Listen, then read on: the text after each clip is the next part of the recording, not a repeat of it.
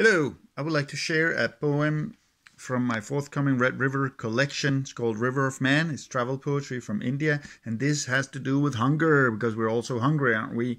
I know I am. And this is also a tribute to the beautiful Indian cuisine. It's called Give Me More.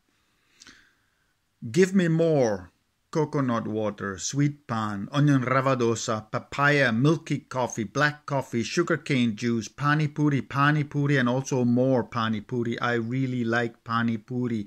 Give me more of those jaggery fried bitter gourd slices. Give me more idli, more sambar, and give me more of that mint and coconut chutney.